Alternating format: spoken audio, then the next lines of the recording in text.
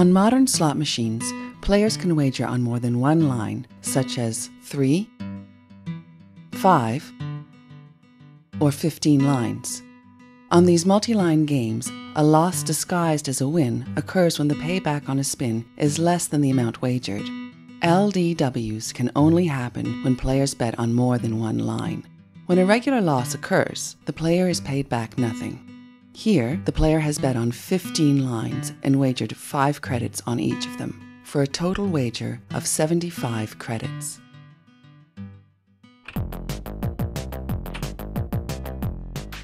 After spinning, the player is paid back nothing. This is a regular loss. The player has lost 75 credits. The machine goes into a state of quiet. When a win occurs, the player is paid back more than they wagered.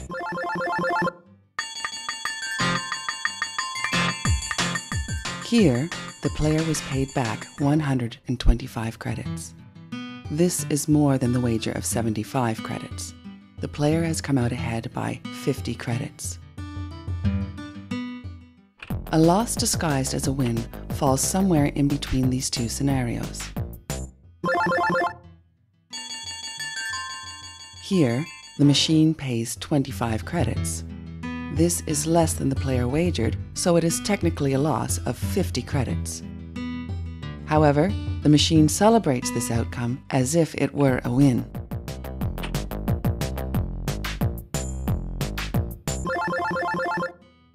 Here is another example.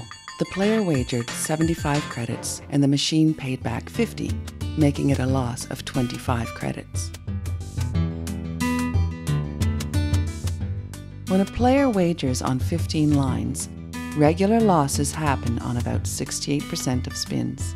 Wins happen on about 14%, and losses disguised as wins happen on about 18%. Thus, LDWs are more common than regular wins.